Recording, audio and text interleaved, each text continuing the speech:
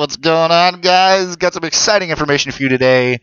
An image for Black Ops 2 Wave 1 of DLC has been leaked by an advertiser. I'm assuming it was sometime late last night or early this morning. The title of the DLC appears to be Revolution.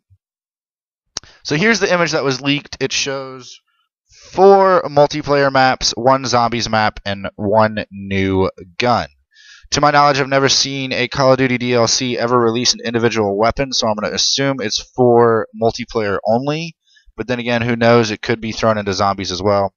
So let's go over these a little bit more in detail. Like I said, the gun, I'm not sure you're going to have to unlock it, or whether it just comes with the purchase of the DLC, or what. The first multiplayer map we have is Hydro. I'm assuming some sort of water feature will be on the map, hence the name Hydro. The next we have is Grind. It looks to be an open area, very colorful map, so probably good for air score streaks and such like that. The next one we have is Downhill. I'm hoping it's like Summit from Black Ops 1, because I haven't seen a lot of good snow maps come out of Call of Duty lately. The last we have is Mirage, and that looks to be somewhere in East Asia. Now here is the interesting stuff. The Zombies map, named Die Rise, obviously very similar to Der Riese, so probably some connections there. I'm assuming with this image you see before you that the next DLC, this one right here, will be set before Transit Green Run.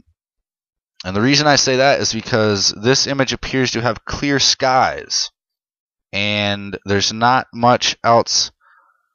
You know, there's no fog, there's no destruction of the earth. I do see the buildings are destroyed, but they're not, it's not complete chaos like Transit is. So my guess is that this zombies map, Die Rise, will take place before Transit Green Run. So let's zoom in on this image a little bit, and you see right by the zombie, in fact, that there's something in the sky.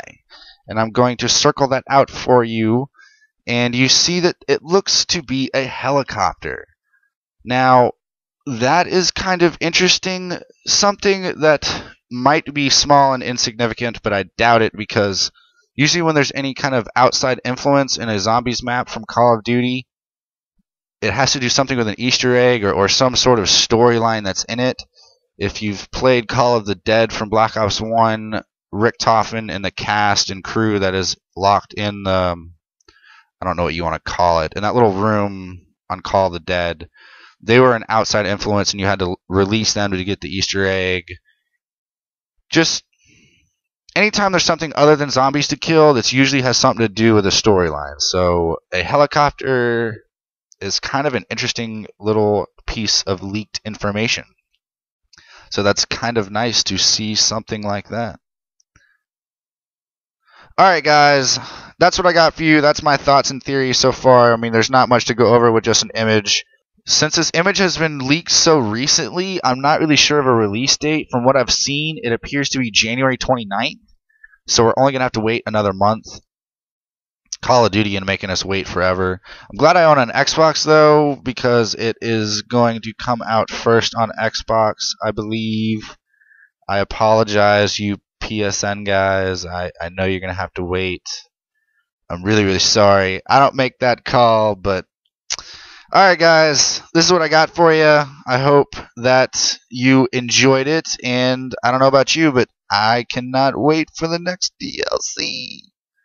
Alright guys, as always, it's been Lone Gemini. Until next time.